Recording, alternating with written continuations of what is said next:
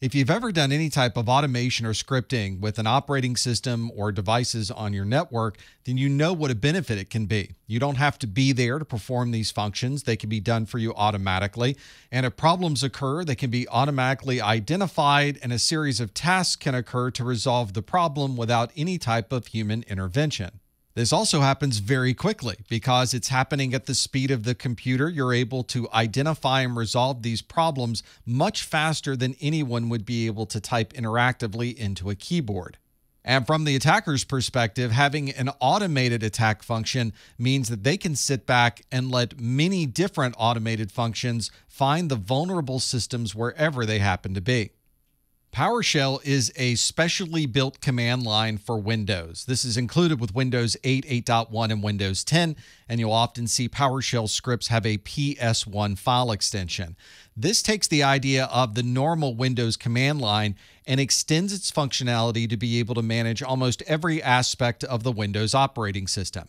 PowerShell can run functions at the command line called commandlets. It can also run PowerShell-specific scripts or run executables right from the PowerShell command prompt. If an attacker wants to control Microsoft Windows, then Windows PowerShell is a perfect jumping off point.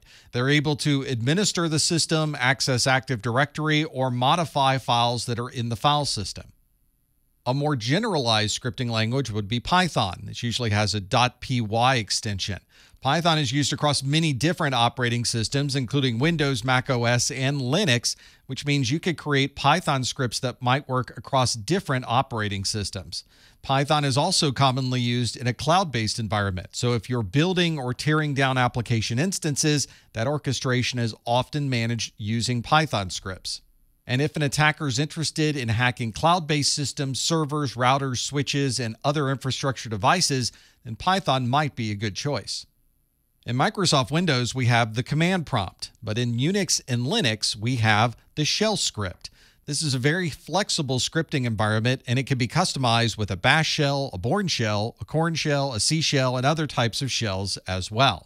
This is an example of a shell script. It starts with a special set of characters on the very first line called a shebang. It's a hash bang, and that designates that this is a shell script that would run with the shell type that is listed immediately afterwards.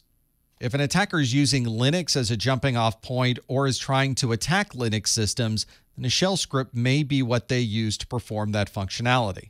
Since effectively everything in the Linux or Unix environment can be done at the command line, it makes sense that the shell script would be a perfect way to automate some of these attacks. Some applications have their own way of performing scripts. These are macros, and they're written specific to certain types of applications. These are designed to make the application easier to use by automating certain functions within the usability of the application itself. But attackers have found that they can use these macros to also perform malicious attacks against the applications as well. They just need the user to open the file that has the macro and have the macro execute, and then whatever malicious payload they put inside of the macro will now execute on the user's workstation. In the Microsoft Office line of products, Microsoft has taken the idea of macro to a completely new level. This is Visual Basic for Applications, or VBA, and it's a way to provide extensive automation inside of Microsoft Office. Not only is VBA able to interact inside of Microsoft Office, there are also hooks in VBA that can talk directly to the operating system. As you can imagine, this might be a very good place for an attacker to try gaining access to an operating system. An example of a vulnerability that might cause exactly that type of access for an attacker is in CVE 2010-0815. In this vulnerability, VBA does not properly search for ActiveX controls in a document. This allows the attacker to run their own code on this device, which means they could install malware, have a backdoor installed, or have any other type of malicious software execute on that computer.